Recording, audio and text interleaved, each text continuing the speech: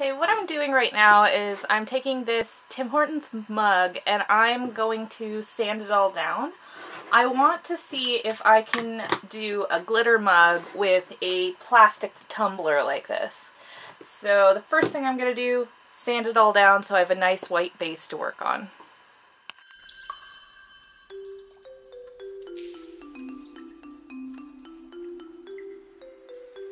Okay, I now have this all sanded down, and so what I'm going to do is put my design on here. I can draw with pencils, so I'm only going to be going to the lines. So as you can see, I'm drawing that on up here and down here. And now what I'm going to do is tape off different strips because I want this to be as even as possible and a striped mug. So I'm going to finish this here and then tape down the stripes with some washi tape.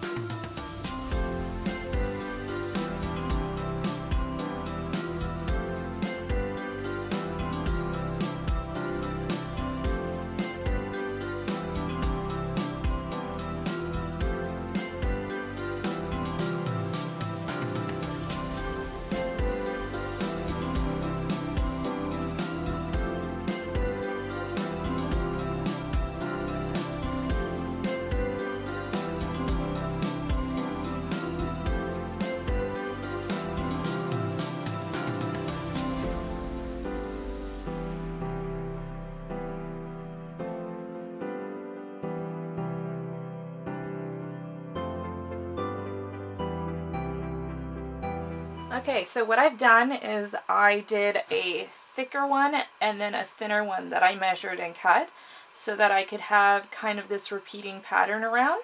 I'm also going to do one in the center here that's even smaller, but first we're going to need to take all of these off so you can see the lines that are on here. An easy way to do that is just to take my thing here and cut my way across.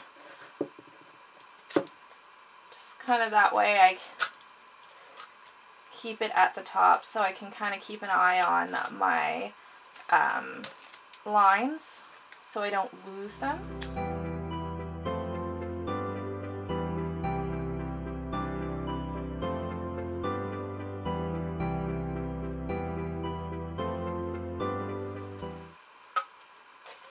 You can see I kind of have all my patterns on here. Now the next thing I'm going to want to do is paint in the colors that I want in acrylic paint. But first I'm going to add that line in the center of this big one here. Now that I have all the lines on here done, what I'm going to start doing is start painting on the acrylic paint. I'm going to go with this sort of mint or aqua color, turquoise, and some light pink. I may actually lighten this up even more with some white, and I'm just going to paint in the lines really quickly, and that's going to be my base coat. So I have the bluish green all finished. Now I'm going to start on some of the pink here that I've made up.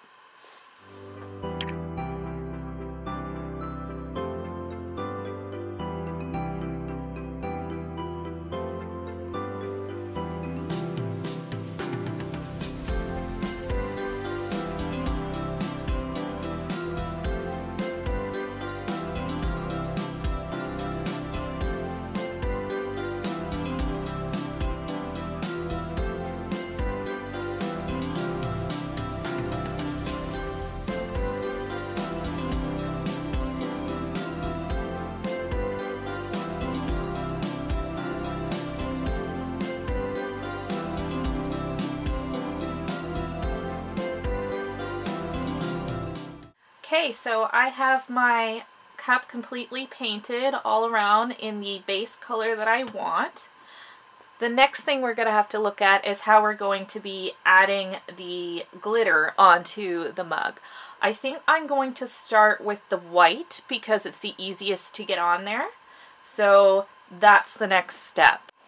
Okay, so what I've done is I have this glitter paint here, and it's a clear with ultrafine glitter, and so I'm just doing an all-over coat of this, not only because it seals the colors in, but also because it gives a fine coat of glitter just so we have a base of the sparkle on there. And I'm just going to paint it all the way around the mug just so we have a nice little shimmer on there already.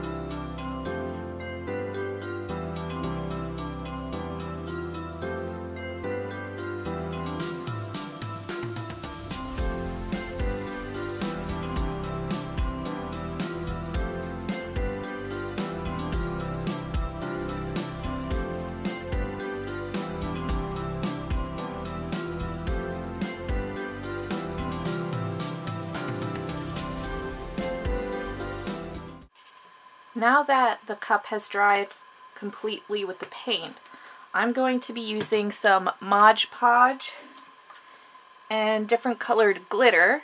Here's the pink, some white, and our mint green. And what we'll be doing is putting a layer of the Mod Podge onto the mug and then sprinkling whichever colors of the glitter over top of the Mod Podge to get it to stick. So I think we're going to start with either the blue-green or the white. I feel like the pink is kind of the brightest color, so it's more likely to stick to places we don't want it to. So I've decided to go with the teal glitter to go on first because it is the darkest, so we're going to work our way from darkest to lightest. And what I've done is put some construction paper underneath so that the glitter will fall down onto the paper and we can keep reusing it. Now the first thing I need to do is start painting on the Mod Podge.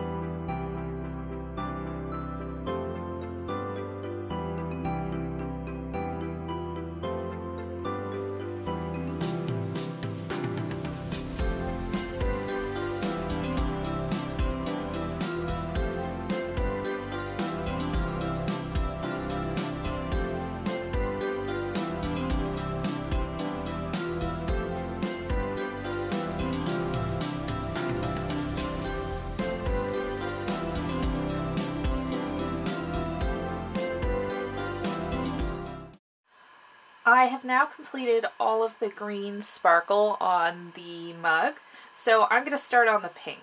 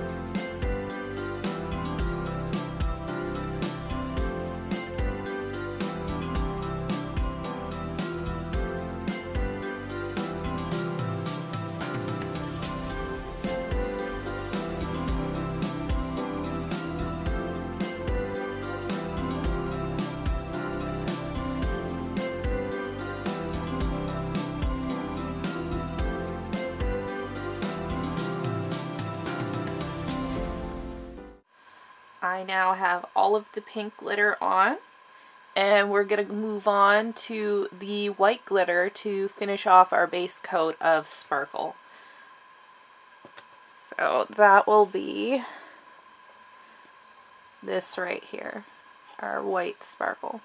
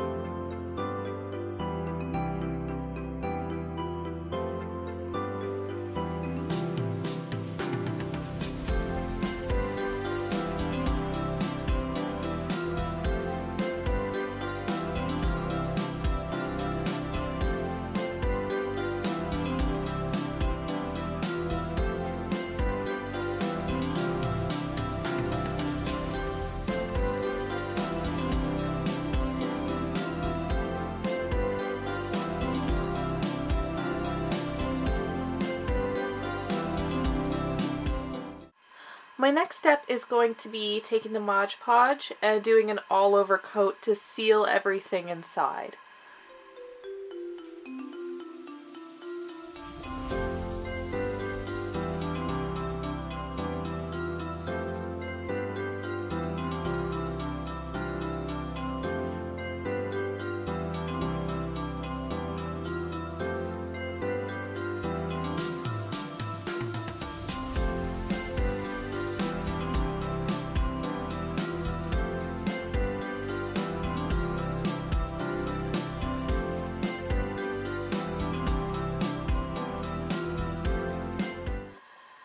Now that I have my cup all covered and dry, I'm going to put some decals that I have painted using some gouache and watercolor paint. So I made a number of different candies and little things that I can put on here. And so we're going to start sticking those onto the mug as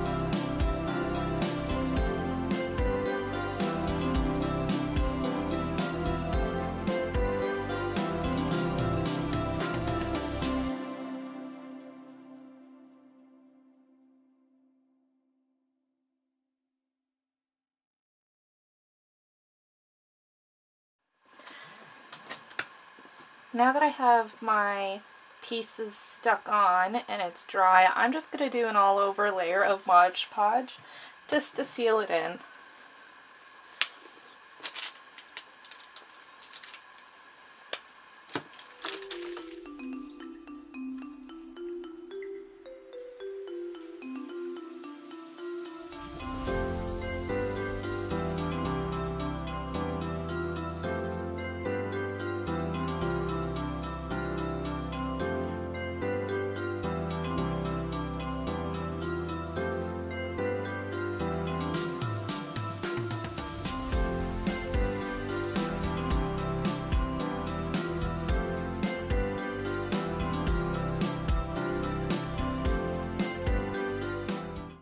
Now the last thing we're going to do is put a little bit of UV resin over top of the Mod Podge. This will shine it up and give me the ability to sand down the surface and make sure it's nice and smooth.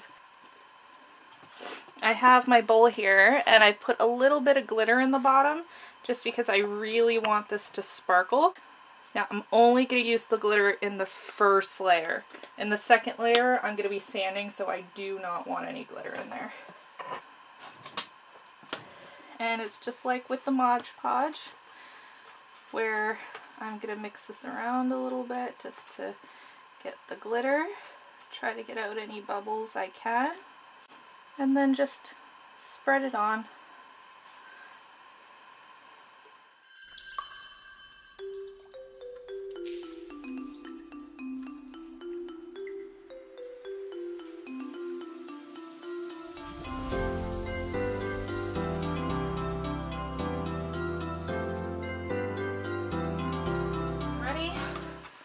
And I'm just going to hit it with some UV light.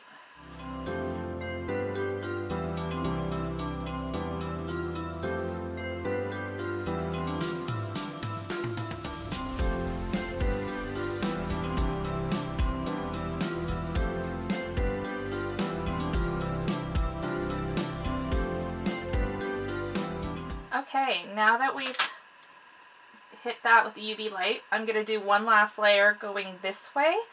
You want to alternate going down and across because it will not leave as much streaks or bumps in your resin. So I'm going to do that and then we're all done.